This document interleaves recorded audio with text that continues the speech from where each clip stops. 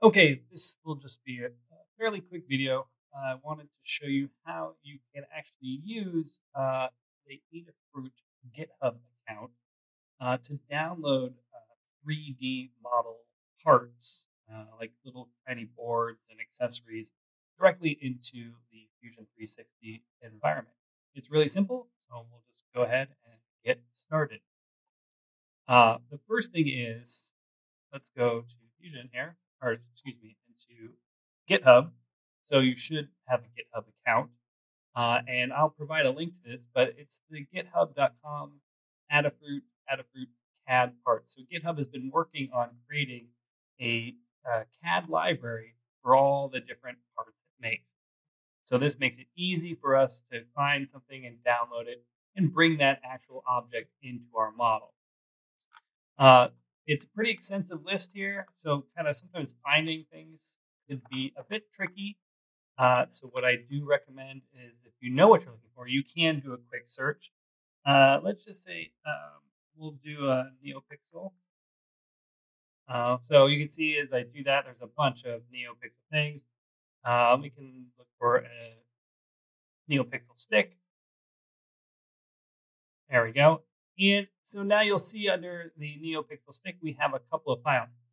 Now, both these files here, a step file and the F3D, this is a Fusion 360 file. Both of these would work as an import. So if you don't see one or the other, they don't have everything for all the different parts. Either types of files like this will work. Step file is a general 3D model file, and the F3D is a specific Fusion type of file. So if we, let's see here, if we click on the F3D and we can come over here, there's a download option here, or here we can just download it. And so that's now going to download. You can put it wherever you want. I've now created a folder on my Google Drive for Adafruit, where I can put different Adafruit models, and I'll hit save. So it's that easy. You can go and find whatever you're looking for here at the GitHub for Adafruit CAD parts.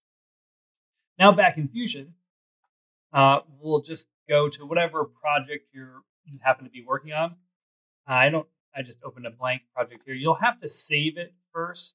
Actually, I'm not going to save it because I've already done a test here. I'm going to turn this one off. But what I recommend is creating a folder for maybe Adafruit projects or for Adafruit downloads. That can always be in here. And we can just upload that file. So we'll go and find it now. Here it is. Here's the F3D file we just downloaded, that NeoPixel stick. And we can see type, F3D, size, everything, and then where it's going to be downloaded to here in Fusion 360. That's all fine. We'll hit upload. Back. Here you can see it's downloading now.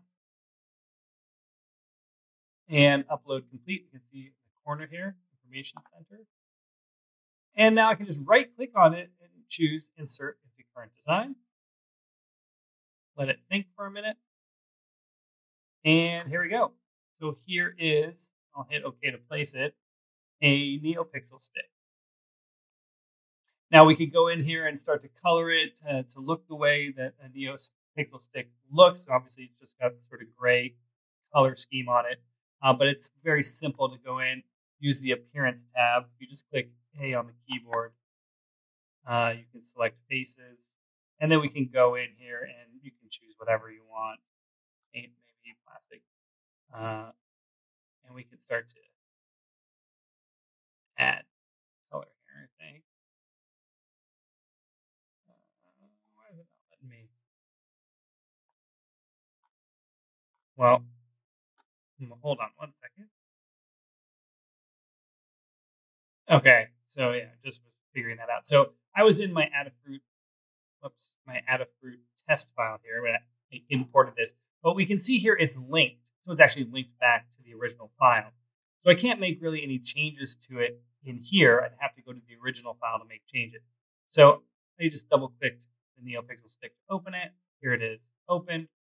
So this is the actual NeoPixel stick file that we uploaded. Again, if I go now to the appearances, I can come in here and add appearances to it, make it sort of, well, let's just basic now. Make it appear more like a NeoPixel stick would look like. Then if I save this, go ahead and click save here,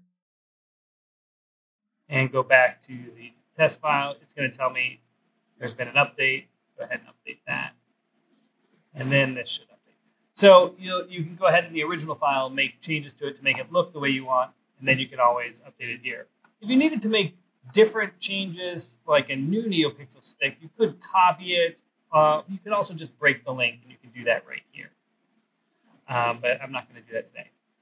So this is a way for you to bring in many different types of objects from Adafruit. I encourage you to go and search that repository. The same thing can be done on GrabCAD. So if we go to, let's just do one more thing here. Again, you'll have to create a GrabCAD account. And I'll give links to both of these. Hopefully it'll sign in here. There we go. And if we go to library, let's just search for something. So, something that's not necessarily simple. Let's just do Arduino Uno.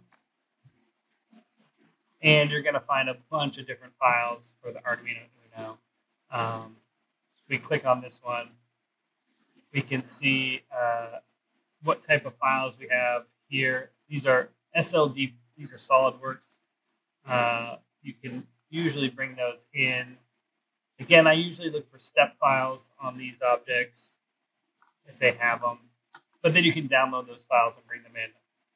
I wouldn't bring that one in because it doesn't have step files. Let's try this one. So here's a step file. So that we could download. And I'll just put that in Adafruit. It's a zip file, so I'm going to need to unzip it. So we'll just go back to File Explorer here. And let's get to this and extract. Okay. So now I can go back to Fusion here, upload. Let's go search for that file. And Uno step. Upload. Go back to Fusion. Here it is uploading. I'm going to hide this one. See our upload progress down here at the bottom.